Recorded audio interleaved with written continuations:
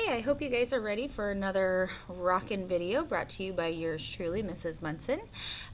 Today we are going to talk about how the temperature of ocean currents affects the climate of cities located on these different ocean currents, or in other words, how it affects their temperature and precipitation. For this, we need to remember that the Earth's atmosphere is actually heated by the land that is under it. We first learned about this when we learned about the roles of the atmosphere and the greenhouse effect. But what happens is the sun's rays come down and they actually warm the earth, both the land and the water.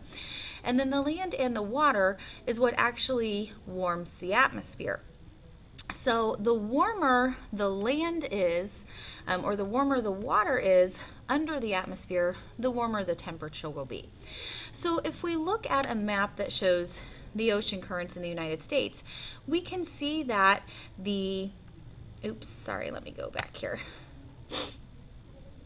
We can see that the East Coast here is on a warm ocean current.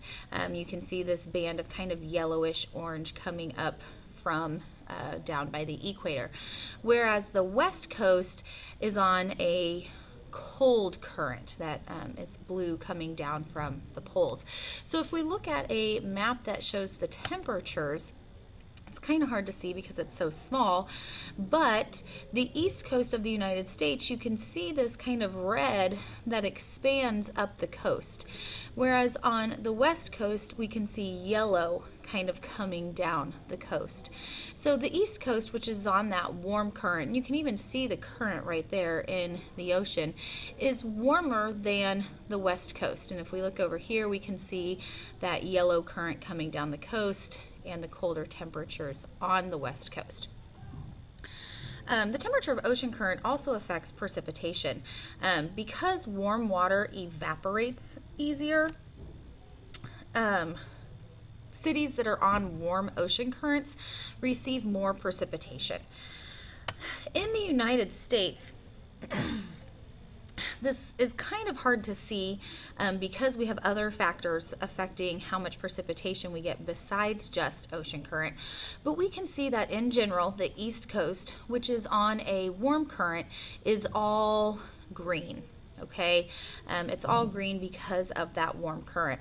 The West Coast starts off down here actually very dry because of that cold current. Now, as we move up the coast, it does get wetter, but we also have the Sierra Nevada mountain range right there that makes all of these cities here on a windward side of a mountain, which that's why they are getting more precipitation.